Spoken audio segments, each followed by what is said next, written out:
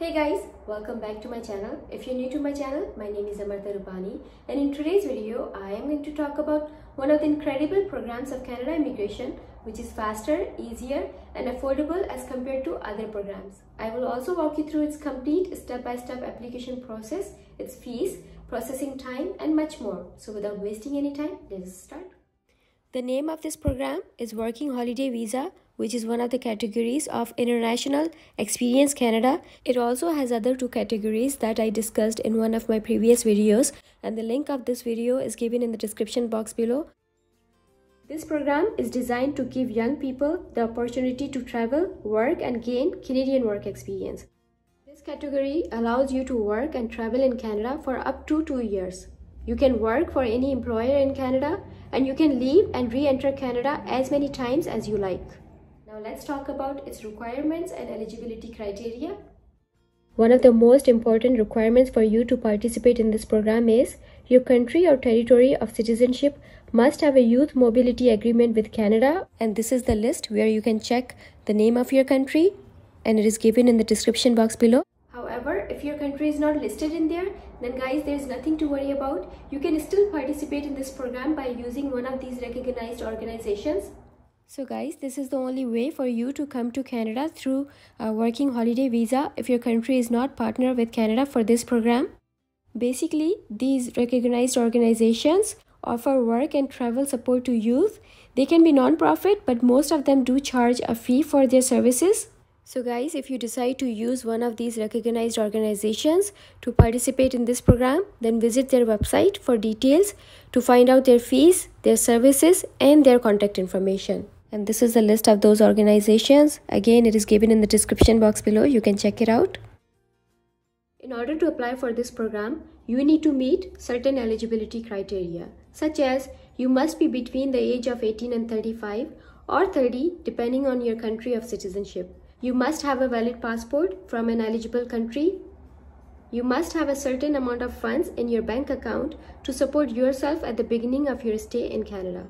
And you must meet the health and character requirements.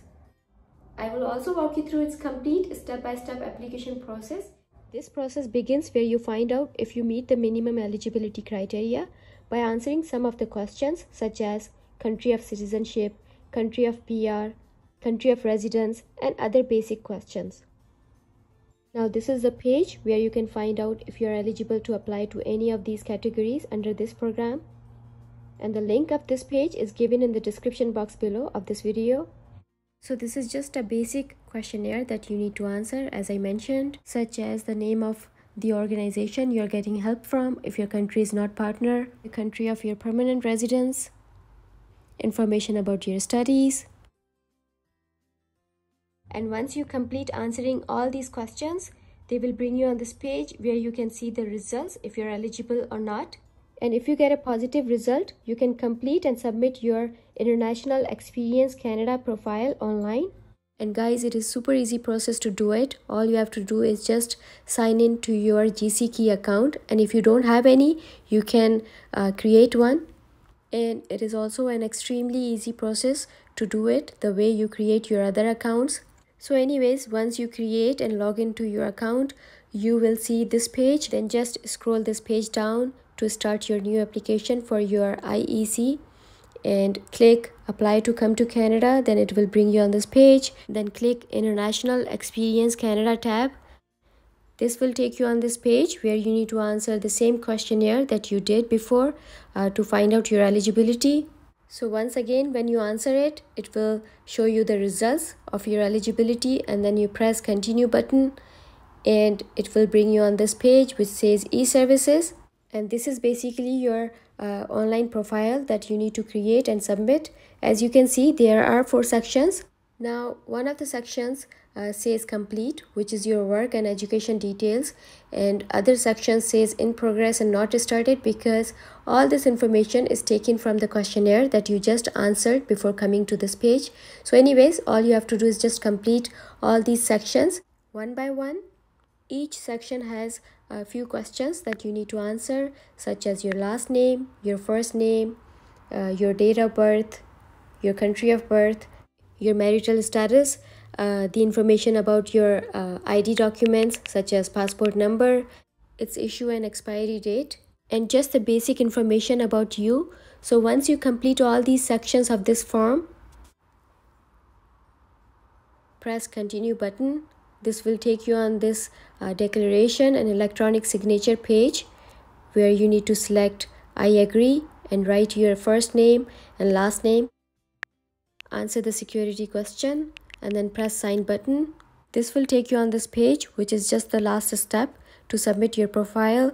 So guys, please ensure that all the information that you have entered into this form is correct and true to your knowledge. So once you confirm it, then press transmit button and you will receive a message that congratulations, you have successfully submitted your application or profile, and they will tell you the next steps that you need to follow.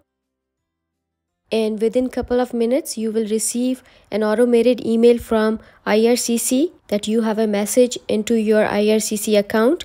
So all you have to do is just go to your IRCC account to see that message.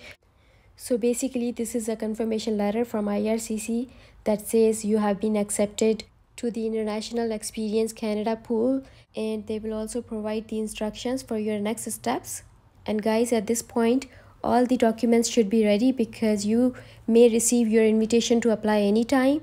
And this is the checklist of all the documents that you are going to need when you will submit your work permit application online under IEC. The link of this checklist is also given in the description box below.